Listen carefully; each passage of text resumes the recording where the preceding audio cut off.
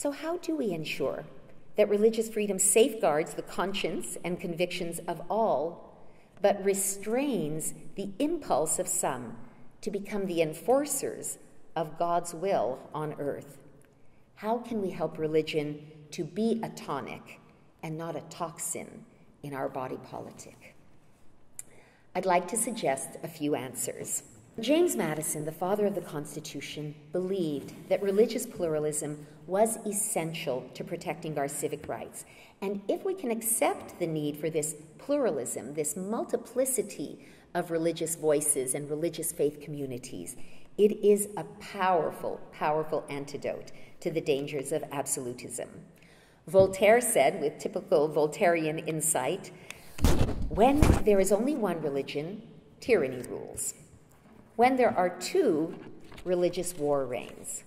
When there are many, liberty comes."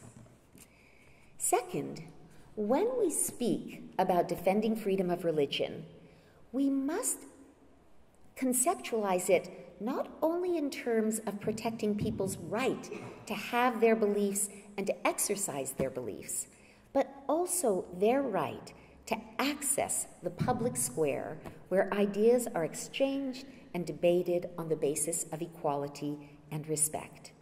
Protecting religious freedom must mean defending the public arena itself. Our duty is to defend not just the players on the field, but the turf as well.